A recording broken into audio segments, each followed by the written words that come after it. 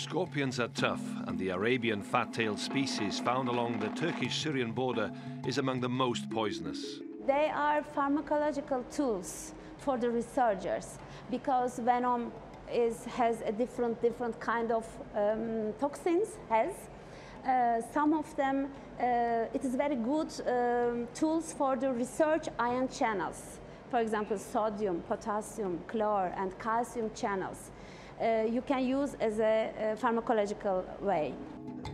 2,000 of these scorpions are kept in the northwestern Turkish city of Eskişehir, so their venom can be collected once a month. The extraction process, or milking method, is delicate. A litre of this pure poison is said to be worth $10 million. And the biotechnology company developing it is Albilla. It was started 2 years ago through Turkey's angel investment network, and unusually, it's the financial investors who run the company. According to the European Trade Association, almost $60 million was invested in new Turkish companies in 2017, the fifth highest in Europe.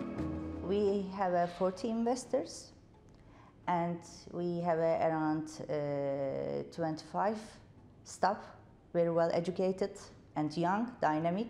With them, we are producing all together, with the university support also, scorpion anti-venom, snake anti-venom, and rabies anti-venom at the first stage.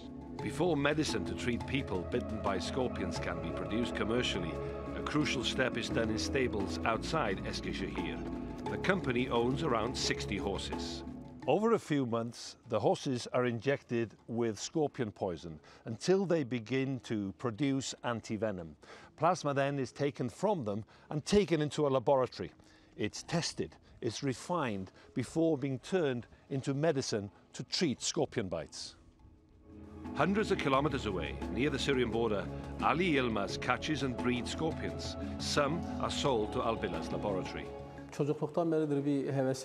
When I was collecting and selling scorpions for pocket money as a boy, the Ministry of Health used to buy them from us.